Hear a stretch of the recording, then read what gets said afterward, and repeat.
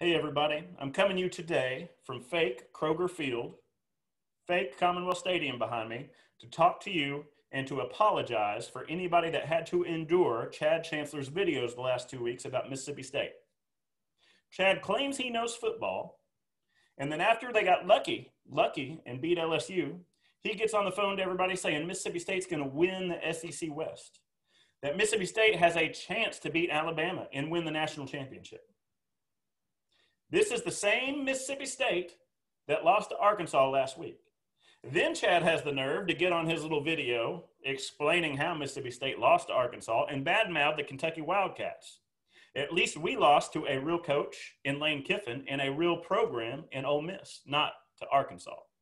So all week I've texted Chad, who won't answer. I've called Chad, who won't answer, and said, Chad, your Mississippi State Bulldogs are coming to Lexington this weekend. Let's make a friendly wager. He won't reply.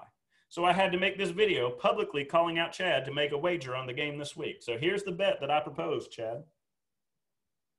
If Mississippi State somehow gets lucky and beats Kentucky, I will wear maroon during the UK Mississippi State basketball game this fall or this winter, whenever that game takes place. And in return, when Kentucky dominates Mississippi State this week, I expect you to wear a blue UK shirt and a UK hat during the basketball game, and we will post these pictures out on social media for the world to see.